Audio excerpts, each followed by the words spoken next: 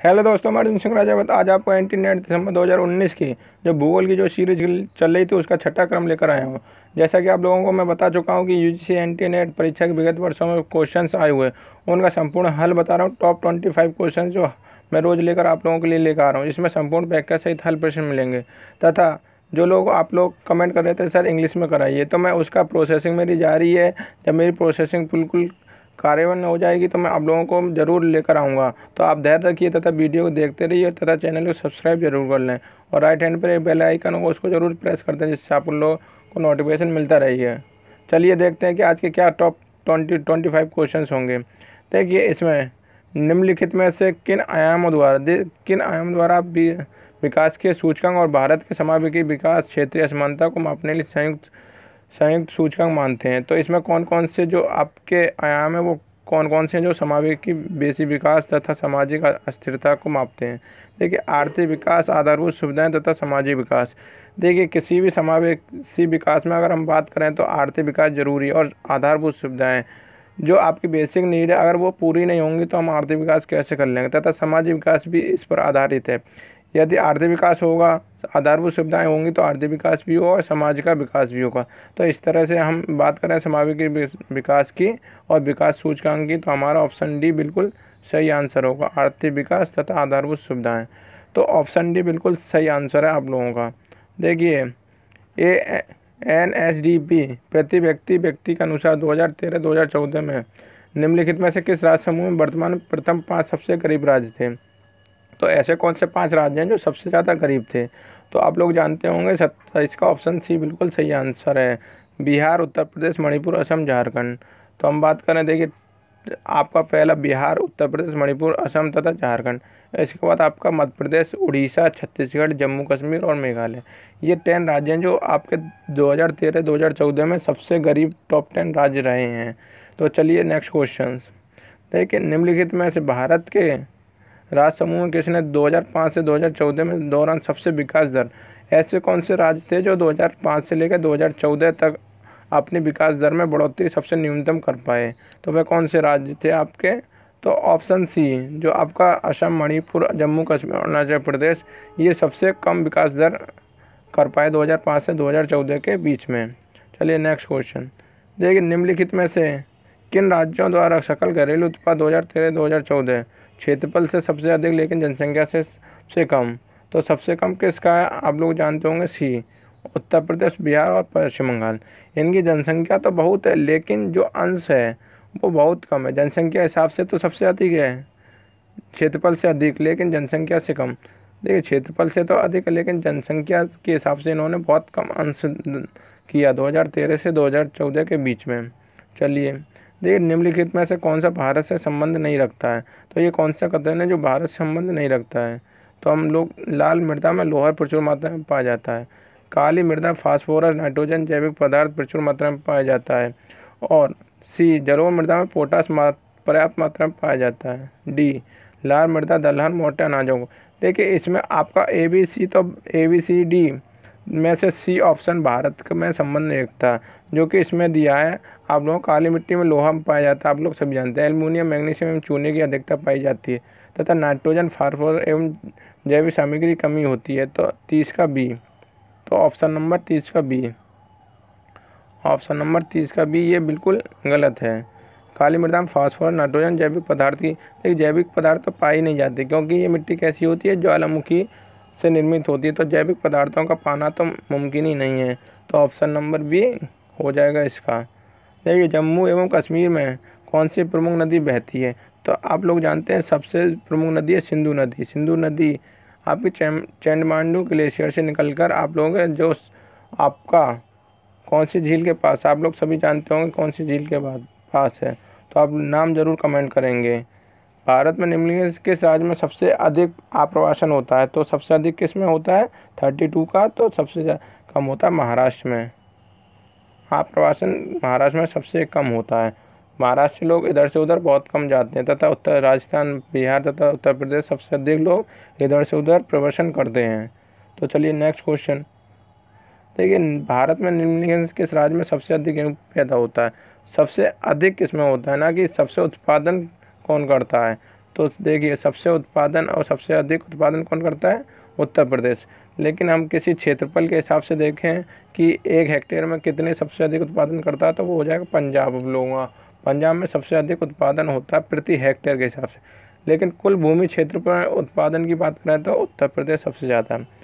देखिए 2013-14 के हिसाब से अगर हम बात करें तो 30,301 टन उत्तर प्रदेश में गेहूँ उत्पादन किया था। उसके बाद पंजाब था, उसके बाद मध्य प्रदेश तथा उसके बाद हरियाणा तथा राजस्थान। ये 5 राज्य थे जो सबसे ज़्यादा उत्पादन किए थे 2013 से 2014 के बीच में। तो आप लोग जानते हो उत्तर प्रदेश सबसे अधिक फसलों में केवल दाल तिलहन को छोड़कर और सारी फसलें सबसे ज़्यादा पैदावार करता है उत्तर प्रदेश। तो चलिए नेक्स्ट क्वेश्चन देखिए, मैंने आप लोगों को दर्रे कराए हैं। आप नीचे जाकर प्लेलिस्ट या आप लोगों को वीडियो मिल जाएगा दर्रों का। तो निम्नलिखित में से कौन सा दर्रा अरुणाचल प्रदेश तिब्बत को जोड़ता है? अघिल, बनिहाल, बोमडीला, चांगला। तो कौन सा है 34 का? ऑप्शन नंबर बी बिल्कुल सही है, जो आपका बोमडीला दर्रा है। बोमडीला दर्रा जो आपका अरुणाचल प्रदेश को तिब्बत से जोड़ता है, बोमडीला दर्रा। ये 2-3 बार आ चुका है क्वेश्चन है। देखिए किस वर्ष जम्मू कश्मीर और क्षेत्र मुजफ्फराबाद के समीप सबसे बड़ा भूकंप आया था? तो 35 का आंसर नंबर हो जाएगा ए। 2005 में 2005 में मुजफ्फराबाद में भूकंप आया था जो सबसे विनाशकारी था। देखिए ये पुस्तक है तथा इनके नाम दिए गए नाम है तथा इनका प्रकाशन डेट है। तो कौन सी पुस्तक का प्रकाशन हुई? तो आप लोग जानते होंगे जो आपका conflict power and the politics in the city. तो ये पुस्तक कब जारी हुई थी? तो 1973 में। 1973 में पहले का हो जाएगा सी ऑप्शन। और 1907 में हुई थी पल्स ऑफ एशिया। और 1911 में कौन सी हुई थी पुस्तक? आप लोग जानते होंगे influence of the geography environment. और आपके 1903 में हुई थी American history and it's geographical conditions. तो आप लोग जानते होंगे 1907 में दी पल्स ऑफ एशिया हटिंगटन की जो आपकी पुस्तक है। और इन्फ्लुएंस ऑफ ज्योग्राफी इन्वायरमेंट ये आपकी सैंपल की पुस्तक है। तो आप लोग जान चुके होंगे। और अमेरिकन हिस्ट्री भी ये भी आपकी सैंपल की बुक है। तथा conflict power and politics in city ये किसकी पुस्तक है? तो आप लोग जानते होंगे किसकी पुस्तक है, कमेंट में ज़रूर बताइएगा, फिर मैं आप लोगों को आंसर दूंगा। कुछ पुस्तकें इसलिए मैं कमेंट में देता हूँ कि आप लोग ढूंढें, आप लोगों की जिज्ञासा उत्पन्न हो।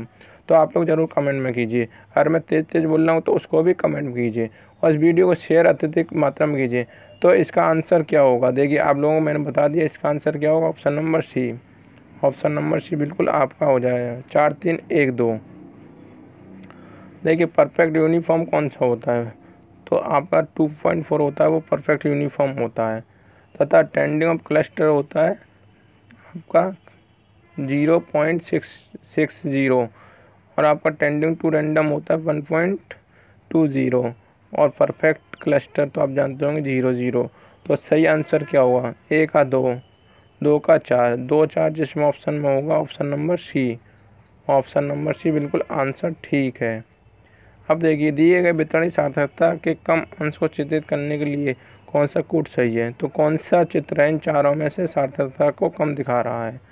तो सही आंसर क्या होगा? तो ऑप्शन नंबर डी, जो बी और सी है, बी और सी जो सार्थकता को कम दिखा रहा है। देखिए ये वाला चित्र,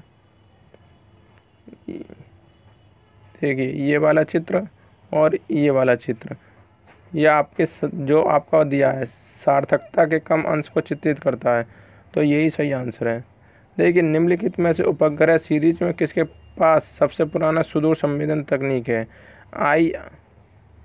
IRA series, लैंडसेंट series, soft series या नोवा सीरीज।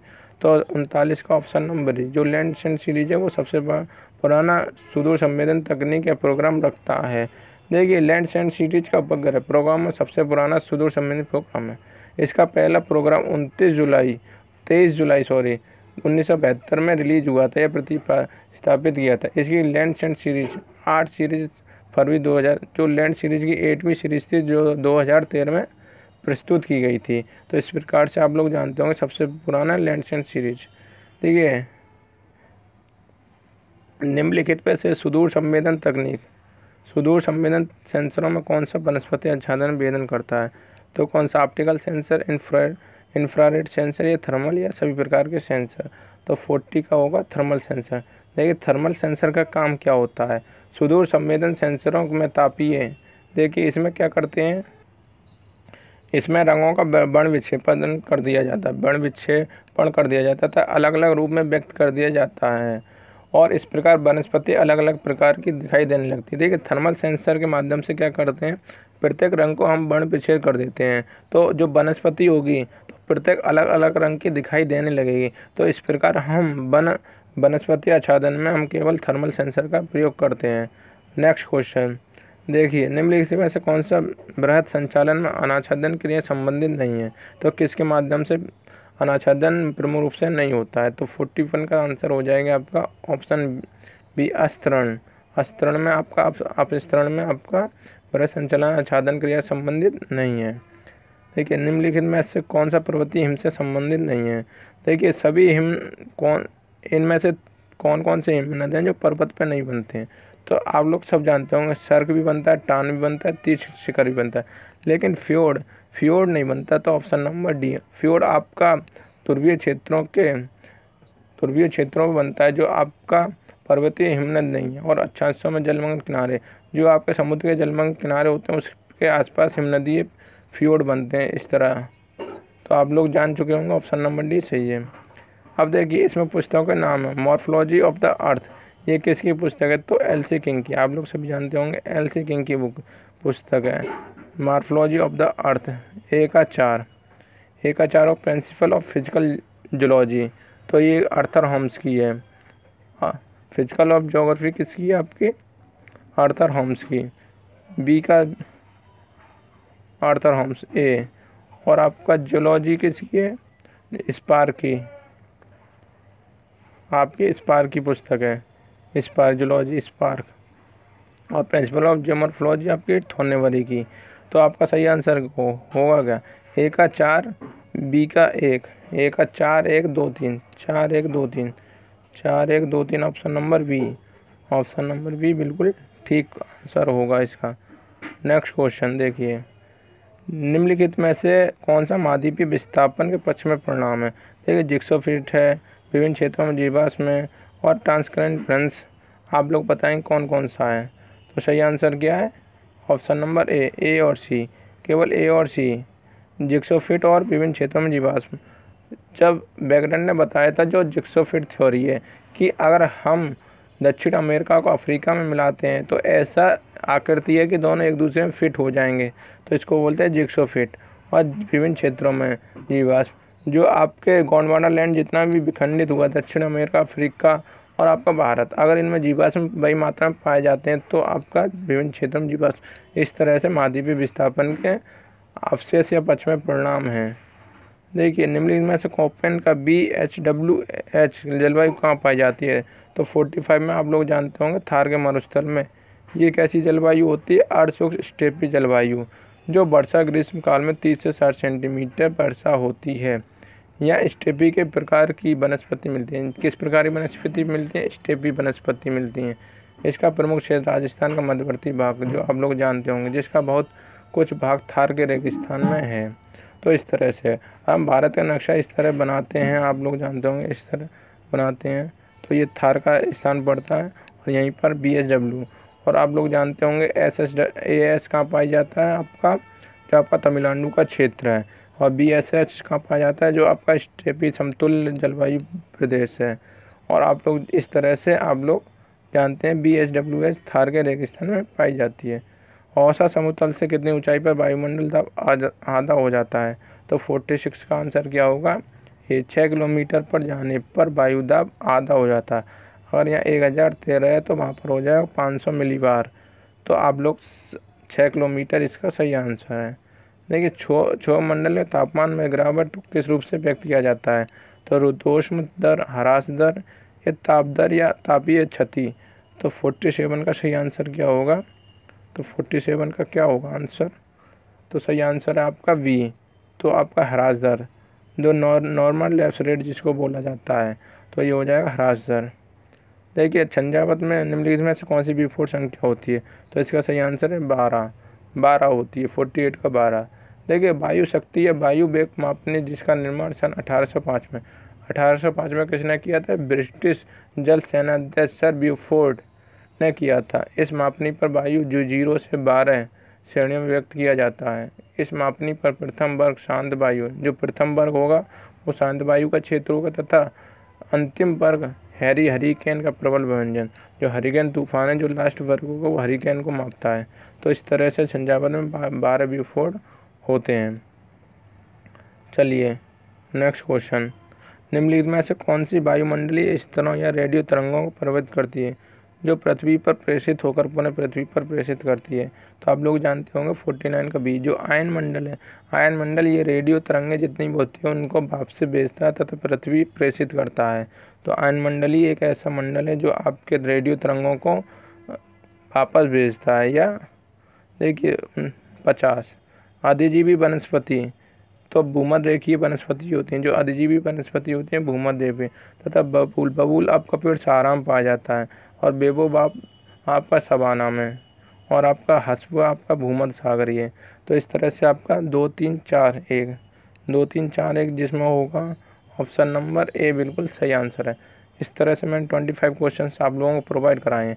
देखिए जो लोग इंग्लिश में मांग रहे हैं वो थोड़ा धैर्य रखें, मैं उस पर काम कर रहा हूँ। जैसा ही मेरा काम पूरा हो जाएगा, इंग्लिश का पेपर जैसे बन जाएंगे मैं आप लोगों को अपलोड कर दूंगा। तो इस प्रकार से आप लोग ध्यान रखिए, आप प्रोसेसिंग का काम जो इंग्लिश की करते हैं, तथा आप लोग इस वीडियो को अत्यधिक शेयर करें, लाइक करें तथा सब्सक्राइब जरूर करें चैनल, जिससे आप लोगों को मिलता रहे। Thank you, all the best.